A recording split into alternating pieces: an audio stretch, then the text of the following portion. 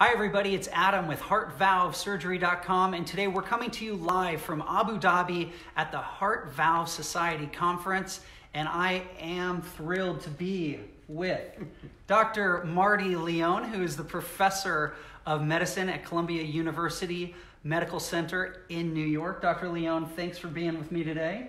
Thank you, Adam. And Dr. Leone, so you know, is really a living legend with what he has done in interventional cardiology and all the great things we've been hearing about TAVR, the low-risk trial. He's the national principal investigator on that with Dr. Michael Mack, if I'm right. This is a gift to have you here. I've heard so many wonderful things, so thanks for being with us today. Thank you, Adam. It's a long way from New York City to Abu Dhabi, but I'm thrilled to be here with you. Yeah, well, thank you. And so, Dr. Leone, I just mentioned to you, we've been getting patients' questions coming in nonstop from all around the world, and obviously many of them have to do with TAVR.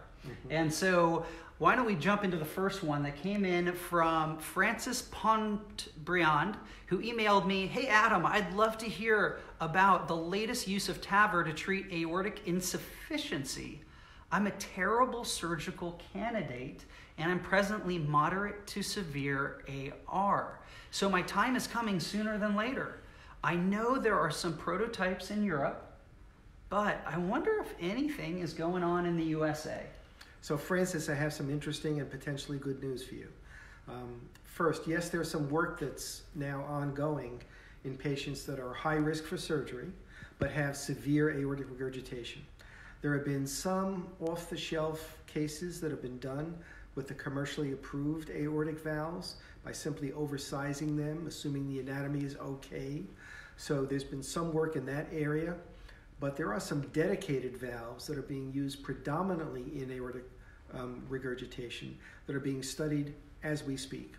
One in particular is called the Jenna valve, which was originally developed in Europe, now is in the West Coast in California, and they're doing an HDE study, and they're near completion of that trial. There are about a half dozen centers in the United States that are still implanting patients, and the FDA has already granted what we call a breakthrough device exemption that would allow them to have a facilitated opportunity to have this valve used in patients with high-risk aortic regurgitation. So we think that this is one of the things in the future which is going to be exciting.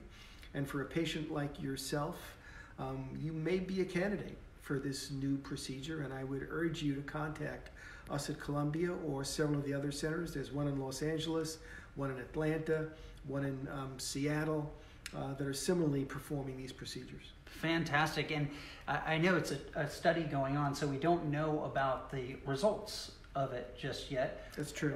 But is it something that has been, the results maybe in Europe have been encouraging? Do we have some data that shows that this valve is really working? We have some results in Europe with a different version where the valve is implanted through the apex or the tip of the heart. We're using only the so-called transfemoral, which means through a small incision in the groin. And there have been now more than 50 patient studies completed, and I can simply say that the results are very encouraging. Fantastic. Well, Dr. Leone, thanks so much.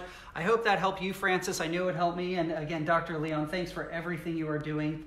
The pursuit you've taken on here of healthy heart valves is extraordinary, and I can't thank you enough on behalf of all the patients. And thanks for being here today. Our pleasure. And as we always say here, keep on ticking.